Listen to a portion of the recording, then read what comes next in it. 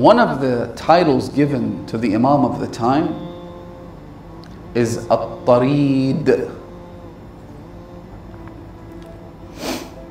Listen to this hadith.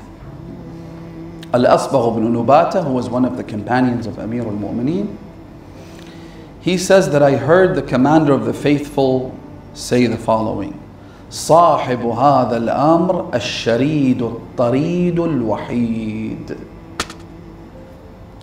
الشريد means the fugitive. Just want you to think about this for a few minutes. The fugitive, number one. At-Tarid, which means the outcast, the one who's been thrown out. Al-Wahid, which means the lonely one. In another hadith, Amir al-Mu'mineen says, Imam al-Hussein came and the Imam put his head over the blessed head of Abu Abdullah. And he said, بِأَبِي أَنْتَ وَأُمِّي يَبْنَ خَيْرِ يَا أَبَا خَيْرِ الْإِمَاءِ أو يا أبا ابن خير الإماء.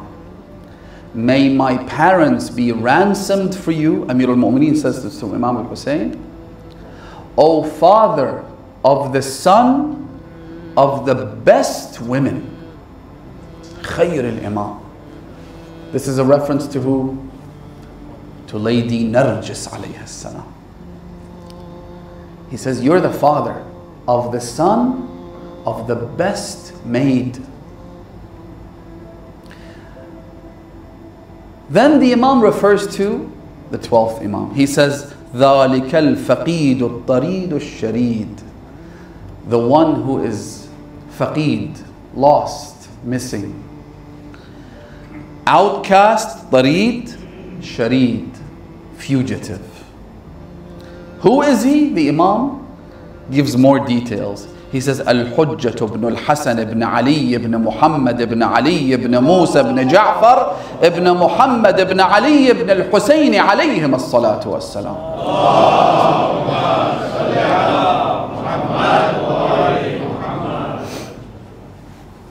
The Imam is an outcast.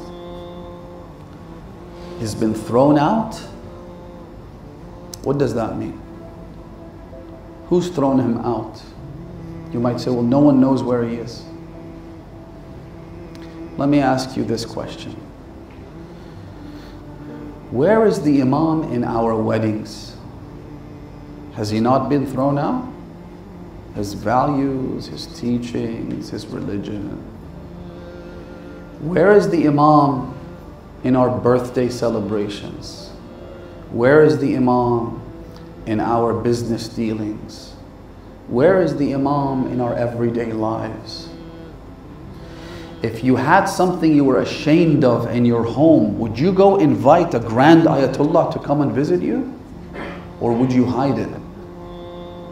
If you had something that you felt was not suitable for this grand Ayatollah to see, how many things in our lives would we have to hide or change or alter if the Imam was to come into our lives? Have we not made the Imam an outcast ourselves?